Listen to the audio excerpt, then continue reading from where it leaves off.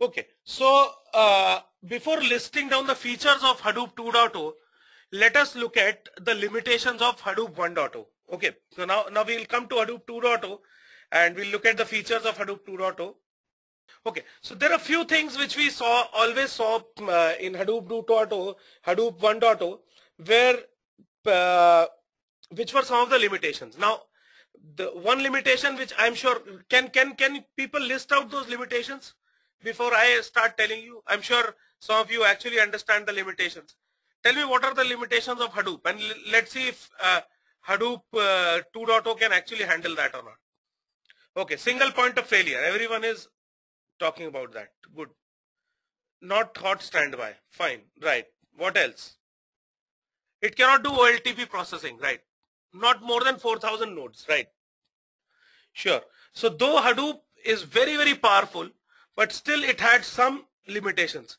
Now let me tell you, very few people would have actually reached those limitations also.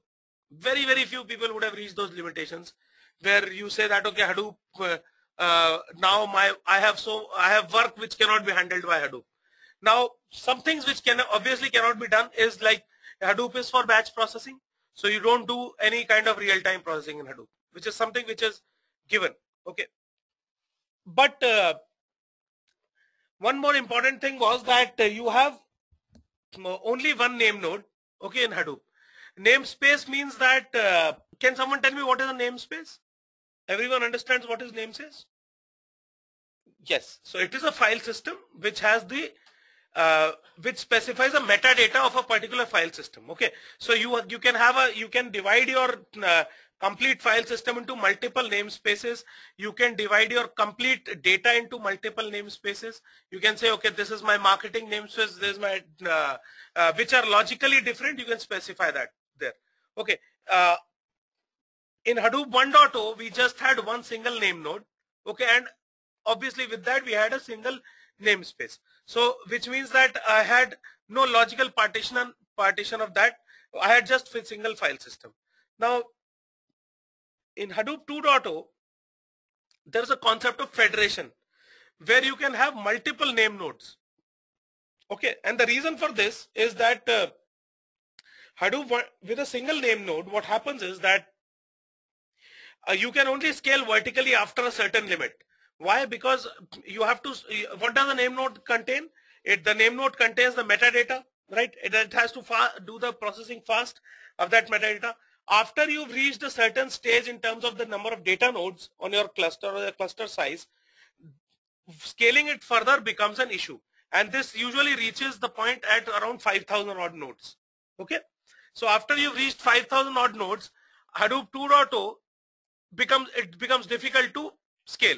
Okay, just try to understand it, the limitations first. Let's understand the problem solution obviously is there. So the problem is that, and why is this problem coming? Because the RAM capacity of the name node reaches the vertical limit.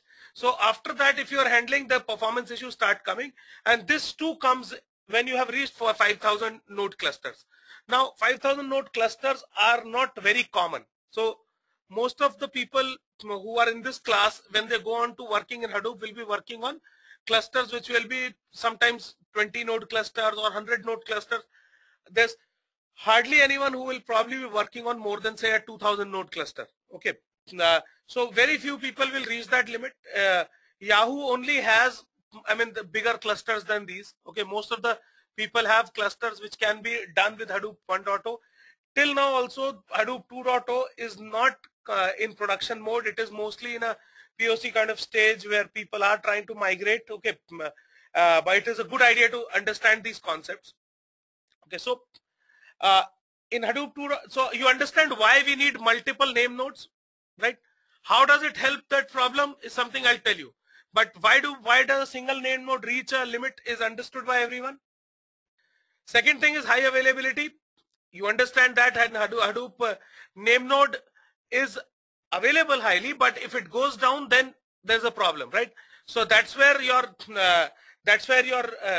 standby name node comes into play. Okay, so a standby name node comes into play just to take care of that failure scenario, right? Which you've discussed in great detail throughout the classes. Okay. Then Yarn is a new processing control mechanism. Now Yarn is capable of not only running a MapReduce job, and please listen to this very carefully. Yarn is not only capable of running your MapReduce job, but a host of other applications. You can do graphical analysis using Yarn. You can do online processing also using Yarn. Okay, so all these limitations which were coming because of the MapReduce paradigm will be taken care by Yarn. So Yarn has the capability. Yarn runs the things as applications. So a lot of these things will be taken care once Yarn comes in. With Yarn, you can do a lot of other things. Now, why do we need this? Because see, now more and more companies are storing their data in HDFS. Okay, for doing say something other than a batch processing, you had to move this data out of that HDFS and put it somewhere else and run.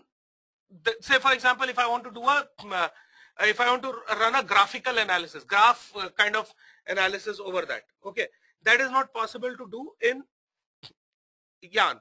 So what I'll do is I'll move that data into a different data store and then do graph analysis over that data. Okay, so but Yarn allows you to do that as well. It supports APIs for doing that as well. Okay, so the reason for introducing Yarn is that since more and more organizations, more and more companies are moving their data into HDFS, it makes all the more sense that you have a way to run applications other than the MapReduce type of applications on top of Yarn, on top of HDFS. Okay, so that's one big change which is coming in. That probably is the biggest game changer here, that with Yarn you can do a lot of other things. Right now you will hardly find any examples because it is still academic interest where people are doing it. Maybe in a few months time you'll start getting it, and as and when we also start getting applications on top of it, we'll also start sharing that with you. Okay, so right now very few people have done much on this thing.